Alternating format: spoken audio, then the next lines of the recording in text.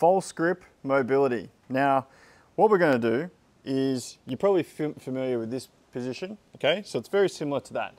But what we're going to do is start with our wrist directly in front of us, like so. You're going to bend your elbow quite big, like this, and then you're going to wrap your fingers into a fist with your thumb staying out. Make sure not to hold on to your thumb. You want your thumb out, like so.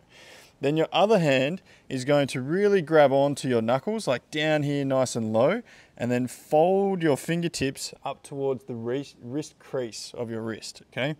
Now, imagine that's like the smallest ball you can make with your hand ever, with your thumb sticking out. From there, we're going to keep that nice tight ball, straighten the elbow, and really try and rotate it out so you get that nice locked out elbow position. From there, you bend the elbow, drop it back down. You don't have to go all the way to the floor. You just go down to where you don't feel the stretch anymore, which is for me about here.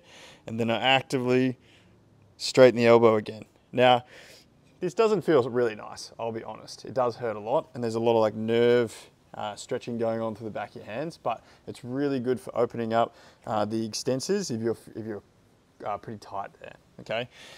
Now, if I was to make my hand go over here, right? Because there's less angle at my wrist, it's not as acute, it doesn't hurt as much. Now, if I was to go over this side, right, because I'm creating more of an angle, it gets a lot harder. So you can make it harder or easier based on where your wrist is in front of you. If I'm using my right hand, it needs to go towards the left to make it easier. If I want to make it harder, it needs to go towards the right, okay?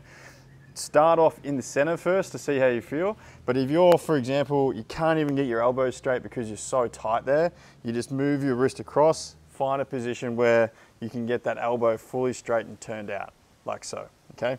So just to break it down again, bent arm, fingers wrap right up to wrist crease, straighten the elbow, and then lock that out, and then drop. Notice the speed in which I'm going as well. Like I'm not rushing it, hitting that spot, and then dropping out of it, like so. So yeah, that is the false grip mobility.